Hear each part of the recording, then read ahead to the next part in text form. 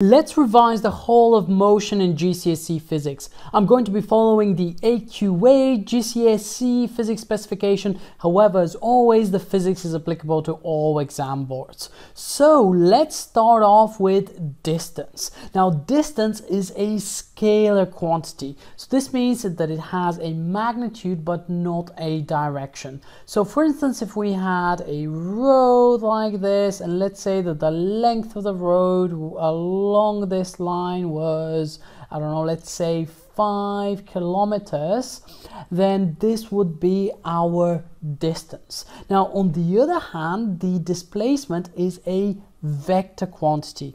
Now, this means that it has both a magnitude, so we can write this here, magnitude plus a direction.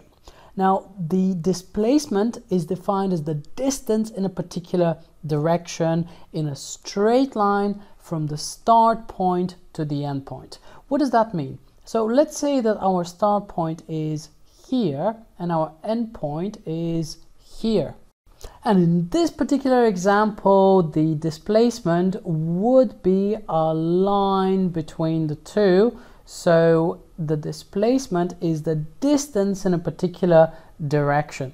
And in this case, notice that this is at 27 degrees to the horizontal. So we typically tend to express the displacement with an arrow which is directed at an angle. So we can say that it has a certain length. If this one here is 5 kilometers, in this case, this will be smaller. Should we just say, for instance, it is, I don't know, 3 kilometers, for instance, at a 27-degree angle. Here are some trick questions. So, for instance, if I was to start here, so let's say that this here is position 1, then I go across and then I do some sort of loops, then I come back to position 1, then this means that my displacement is 0. And now let's talk about the difference between speed and velocity. So speed is a scalar quantity, meaning that it has a magnitude but no direction. For instance, we can say that the speed is, should we say, 30 meters per second, but we don't know in what direction that is. On the other hand, if we say that the velocity is 30 meters per second horizontally to the right, then we know both the magnitude, which is this bit here, and the direction, which in this case is to the right. It can also be at an angle, so it could be across here at, I don't know, 60 degrees, etc. And it's typically represented with a vector. But it has both a magnitude and a direction. Now, you need to recall for the exam some typical values for the walking, running, and cycling speeds. So walking is around 1.5 meters per second. So if you think of something like a meter stick, it's like 1.5 of them. Running will be 3 meters per second, and cycling, it will be about 6 meters per second. Notice as well that the typical value for the speed of sound is around 330 meters per second, but this can vary depending on air pressure. So the speed of sound and wind will actually be varying depending on the air conditions. Whenever the speed is actually a constant, the equation that we use is that distance is equal to speed times time. If we're to write this symbolically, we'll just write that S is equal to V multiplied by T, where the distance is S, the speed is typically given with the letter V, and the time, of course, with T. So the distance is typically measured in meters, that is the standard unit for it. The speed would be measured in meters per second, and the time would be measured in seconds. Now, here's one really interesting example. If I have circular motion, so if I have a circle, and let's say that something is moving in a circle, so maybe there's a person we're looking from above and they're swinging something over a piece of string with some center. Okay, well, we can have a situation in which the speed is constant, so we can say that the speed is constant, but the velocity will be changing. The velocity is changing. Now this is strange. The reason why we can have the speed being constant is because the magnitude of the motion remains the same, but the direction is changing. So we can just say here that the direction is changing. What do I mean by that? So whenever we have the object, it could be something like a rock on a string or something like that that we're swinging. The direction here is pointing, let's say, north, straight upwards, whereas here the vector for the speed is going to be the same size, but now it's pointing fully to the right. Here the object will be moving straight down, and here it will be moving fully to the left. So the direction keeps changing, however the magnitude of the speed remains exactly the same. And now let's have a look at distance time graphs. So first of all, if you have an object which is stationary, then the distance s will not change, and this will just be represented with a straight line. However, if the object is moving at a constant speed, the graph would be a straight line through the origin. In this distance time graph, we can use the gradient to calculate the speed. So we can plug in those values into our equation for the gradient. And remember, our gradient is however our y-axis changes. So in this case, we're going from 0, 0, the origin, to 5. Therefore, the gradient will be equal to 5 divided by our x-axis goes from 0, which is here, to 10, so it will be 5 over 10, and this here will be equal to our speed, so this will be 0.5 meters per second is our speed. Now, the steeper the gradient, the higher the speed, and the less steep the gradient, the lower the speed. So let's have a look at this yellow line. This one here reaches 5 meters, but in 4 seconds. We can calculate the speed using the gradient again. So in this case, the speed will just be equal to the gradient. I'm just going to write grad. And this is equal to 5 divided by, we're going from 0 to 4, so 5 over 4, which is equal to 1.25 meters per second. Now, just to note that in some cases you may be given a curve. If you're given a graph which is a curve and we need to figure out the instantaneous speed, the speed at a given time. So let's say that we want to figure out the speed right across here. The procedure is to draw a tangent. So we need to take our ruler and then draw a tangent to that line. In this case, a tangent would be just about there. And what we would do then is find the gradient of that tangent. So what I would do is literally just draw my gradient triangle on this and pick out some values from the graph. And here's my gradient triangle. In this case, I've not really drawn any values because I wanted to just show you the method. But once again, if you need to figure out the speed on a curve, you draw a tangent to that point and you find the gradient of that.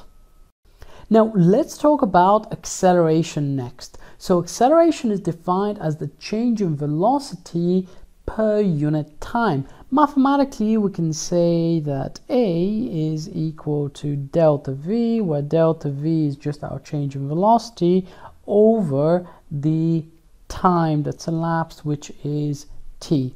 So the units of acceleration are actually meters per second, and we tend to write that as m divided by seconds squared. The units of velocity are just meters per second, then we're dividing by seconds again, so the units of time are just seconds.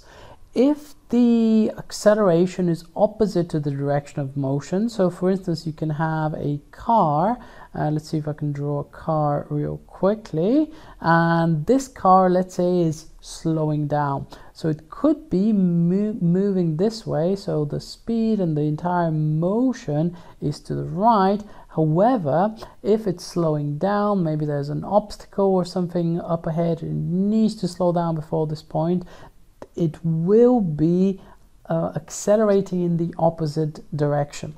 Now we tend to call this deceleration. In fact, a good rule of thumb to remember is that if an object is slowing down, then we call this deceleration. So the gradient in a velocity time graph is actually the acceleration. So we can write over here that the gradient is equal to the acceleration in a v against t graph. In this case, our gradient will be equal to change in y over change in x, as always. So our y-axis changes by 30 meters per second, and our x-axis changes by 20 meters per second. So 30 over 20, that's just equal to 1.5 meters per second. Now, if the gradient was higher, i.e. if the line was steeper, this would be an indication that it will have a higher gradient. So let's draw a steeper line across here. This yellow line has a much higher acceleration.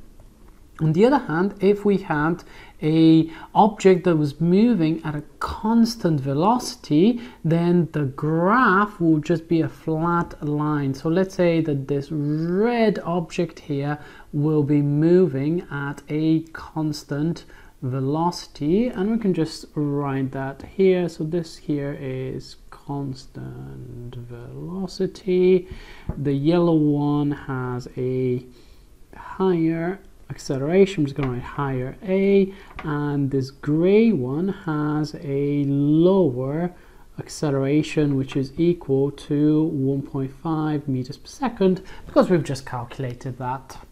One more thing to note is that the area underneath a velocity time graph is actually equal to the distance that has been traveled by the object. So in this case here, this is the distance, and we can usually calculate that with a triangle. Should we just make some numbers up? So let's just say that the speed has increased to, I don't know, 5 meters per second, and let's say that this happened in 2 seconds. So we can say that this x-axis here is 2.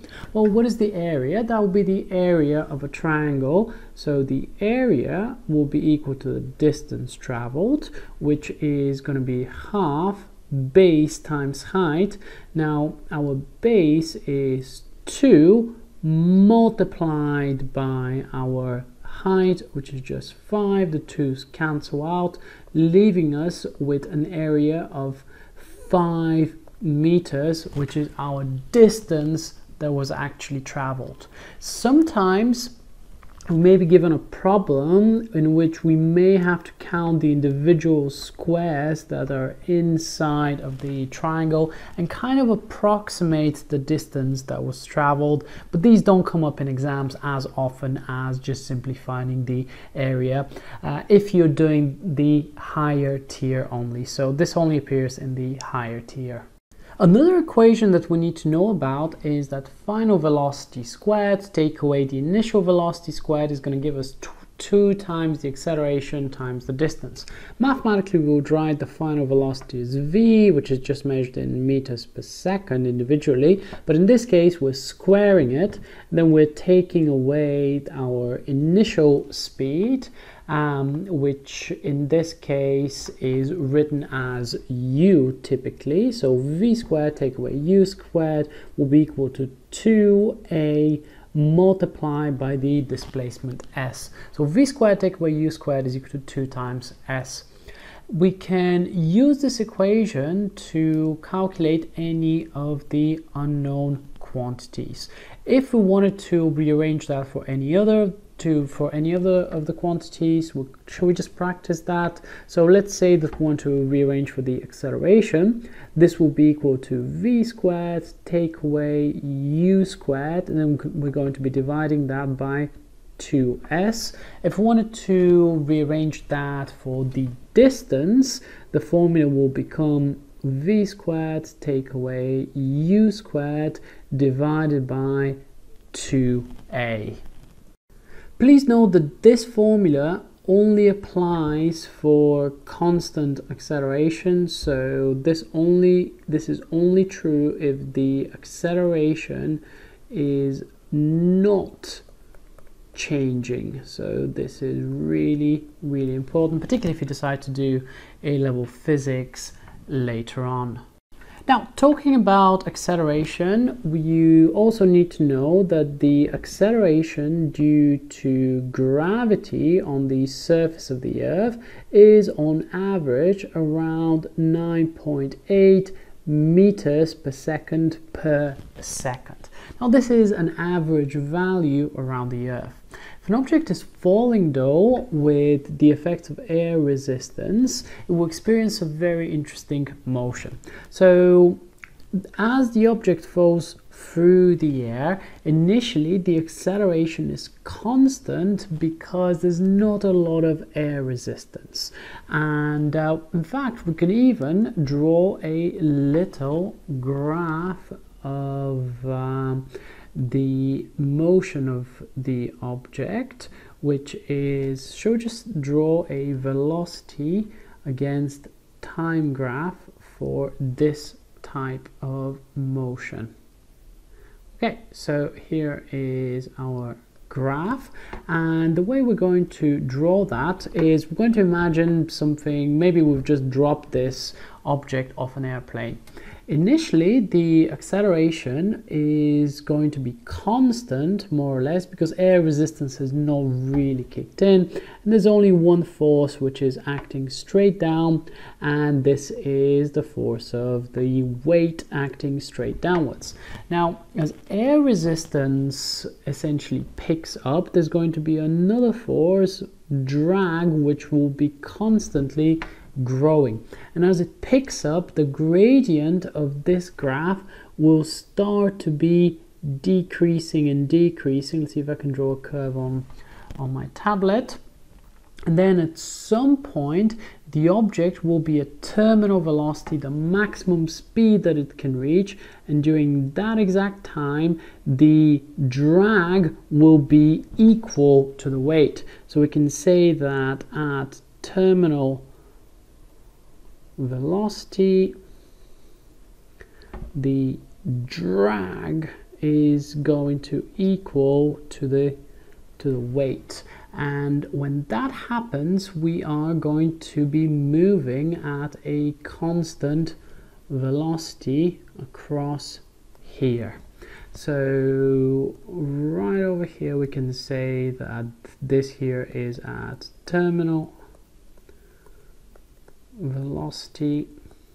In this region here we have decreasing speed, or decreasing acceleration, a little bit more accurate. So decreasing acceleration, the speed is not actually decreasing but just the acceleration, and here we have a constant